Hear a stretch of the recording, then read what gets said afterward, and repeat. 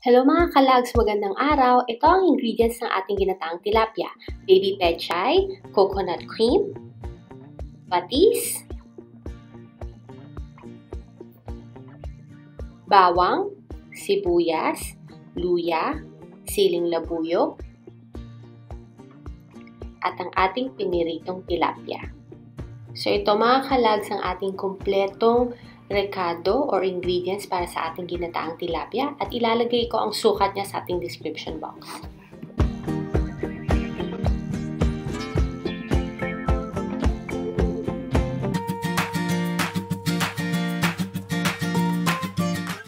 So uunahin muna nating iprito ang ating tilapia at aasinan muna natin siya. So sa pag-asin ng tilapia, konti lang yung ilalagay muna natin sa isda, pakonti-konti. So, ilalagay natin siya sa surface, sa likod. Tapos, since hiniwa ko yung isda ng 4 na piraso, so yung mga slice niya or yung mga hiwa niya, nilalagay ko rin siya sa loob para pati yung loob ng isda, meron ding lasa. So, syempre, ganun din gagawin natin sa buntot na isda. So, konting asin lang din, isi-spread natin sa skin. Tapos yung loob, lalagyan din natin.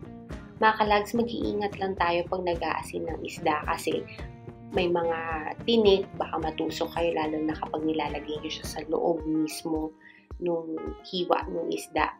So, ganun din, papasok nyo rin siya sa loob, yung asin para masarap kapag naluto siya. Nanunuot yung laman kasi yung lasa. So, ayan na siya. Tapos na tayo sa pag-aasin. So, ipiprito na natin siya. So, mainit na yung kawali, ilalagay na natin ang mantika. So, medyo damihan ang mantika para medyo lubog ang ating isda. So, pag mainit ng mantika, isa-isa natin ilalagay yung isda. Mag-iingat lang tayo kasi medyo matalsik. Pero make sure nyo lang na mainit yung mantika bago nyo ilagay para hindi siya didikit. So, pag naluto na yung kabilang side, dahan-dahan nating ibabaliktad yung isda para hindi siya dumikit. So, malalaman nyo pag luto na siya kapag tahimik na siya, hindi na siya yung sobrang ingay na pag pinululuto nyo. So, pag medyo tahimik na siya, pwede na nyo siyang baliktarin. And very sure ako hindi yan didikit. So, luto na yung isda natin, hahanguin na natin siya. So, sa paghango nito, tinatanggal ko yung excess na oil, tapos gumagamit tayo ng paper towel or kaya ng strainer para matanggal yung excess oil niya.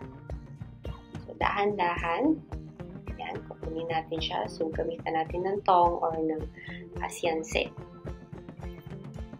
So, tanggal natin extra oil, tapos sipsipin na lang din siya ng paper towel. So, ito na ang ating piniritong tilapia. Ready na siyang ilagay sa ating gata mamaya after natin igisa. So, pag mainit na yung kawali, maglalagay ulit tayo ng bagong mantika. So, pag mainit na yung mantika, magigisa na tayo. So, uunahin natin ang bawang. Yan, igisa. Taguin natin. So, lulutuin natin ng konti ang bawang. Huwag sunog na sunog kasi papait siya. So, pag nakikita na natin medyo brown na siya, ilalagay na natin ang sibuyas.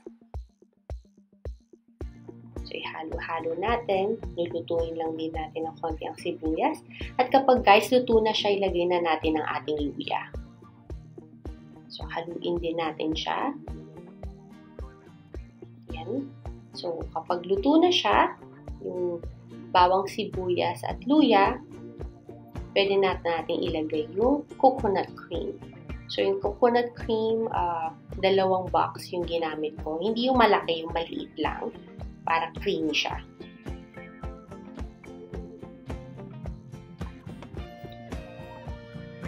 Okay.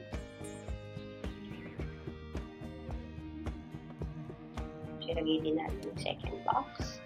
So, make sure lang na yung heat, hindi masyado malakas. Medium to low heat lang ang gagamitin natin para hindi masunog yung gata natin. So, hahaluin natin siya para mag-mix yung ginisa natin na bawang, sibuyas at luya. Tapos magmimix siya sa coconut cream. So, halu-haluin lang natin. Ayan. Tapos, tatakpan natin siya. Takpan natin siya for 5 minutes para kumulo at maluto. Tapos, hahaluin ulit natin siya. Check natin, baka dumidikit na. Tapos, ilalagay na rin natin yung siling labuyo. Now, yung siling labuyo, depende sa inyo. Kung gusto nyo mas maanghang, pwede nyo dagdagan. Pwede nyo rin siyang hiwa-hiwain para mas maanghang yung gata. At tatakpan ulit natin. 5 minutes. Lulutuin ulit natin siya ng 5 minutes. At bubuksan natin ng takip. At hahaluin ulit natin siya. So, makikita nyo medyo malapot-lapot na siya. Yan. Naglagay ako ng tubig kasi gusto ng asawa ko yung may sabaw. So, naglalagay talaga ako ng 1 cup of water. Tapos, maglagay na rin tayo ng patis para magkalasa ng ating gata. At naglalagay din tayo ng pamintang durog. Yan. So, depende sa inyo kung gusto nyo ng maraming paminta or sakto lang. So, depende sa panlasa nyo yan. So, ilalagay na natin ang ating piniritong tilapia. Ayan. Okay. So, evenly distributed dapat. Ayan.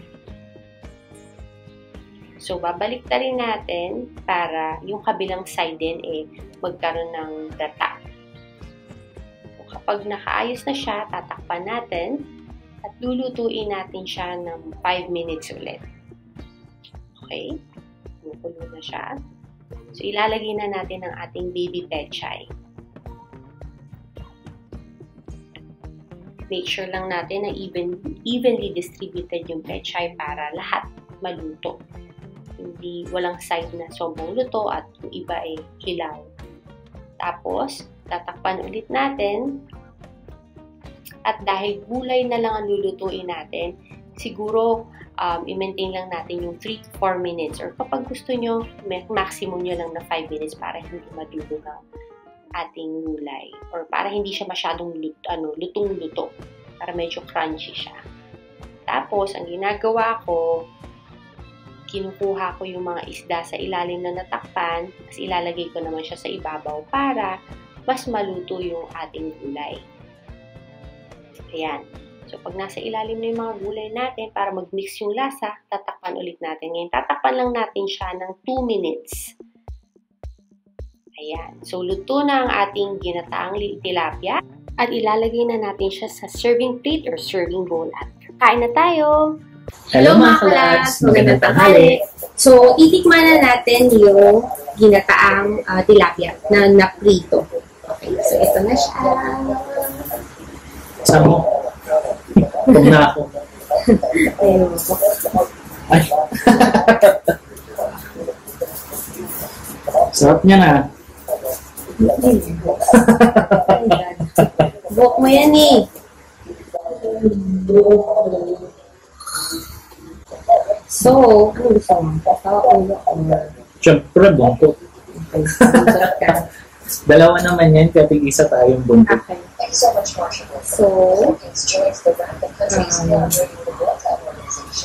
Sige. Yun. tapos yung sauce, nilalagay namin sa ibabaw ng kanin. Tapos gulay. So, yung dito sa ginataang tilapia, pwede din kayong gumamit ng parang malunggay or yung dahon ng sili. Spinach pwede din. Pero dito ginamit namin yung pechay. Mga maliliit na pechay. Okay. Marami kasing baby pechay dito. So, titikman na natin siya. So, magkakamay kami kasi mas masarap siya sa gata.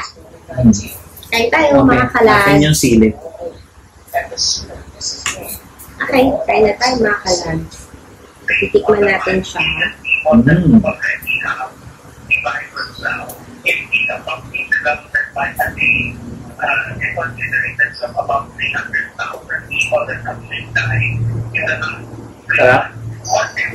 Masarap siya. Iba yung lasa niya pag naprito kasi nag-mix yung lasa ng napritong isda sa sabaw. Kaya favorite ko siya kapag piniprito ko muna yung isda bago siya ginagataan. Pwede nang mag-asawa. Yung maanghang-anghang din. Yan. So, ito siya. So, napakadali niyang lutuin. Ang bilis-bilis lang niyang maluto. So, after yung maprito yung isda, mabilis na lang siya. Yung gata, tsaka yung gulay, mabilis lang din maluto.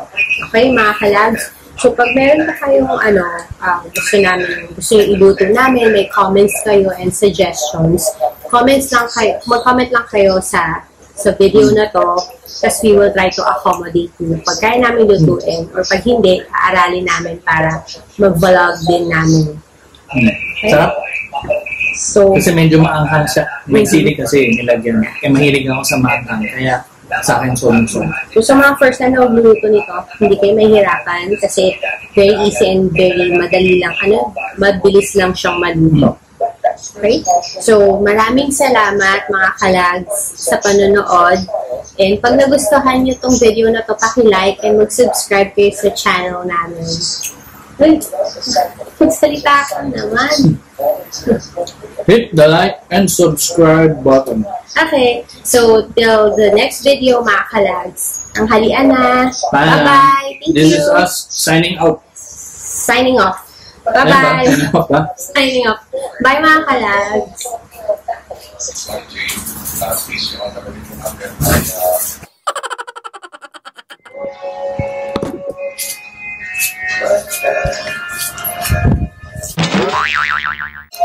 Ano?